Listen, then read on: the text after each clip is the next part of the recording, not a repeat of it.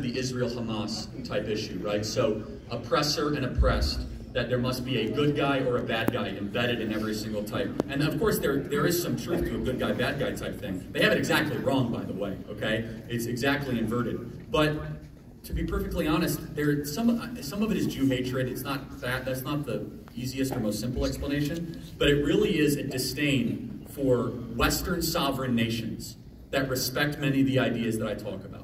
And a question that needs to be answered is, okay, why did the people of Gaza and the government of Gaza prioritize in their charter killing Jews more than creating a wealthy and vibrant and peaceful society?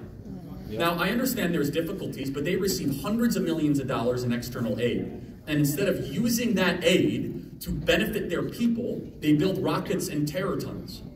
They put human shields and they use hospitals as a way to insulate them against attacks.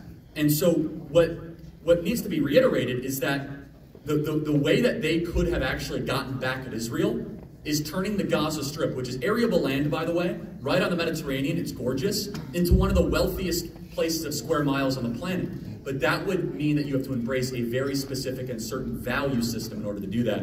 And it's the values that are the issue. Thank you so much. Appreciate it. Thank you.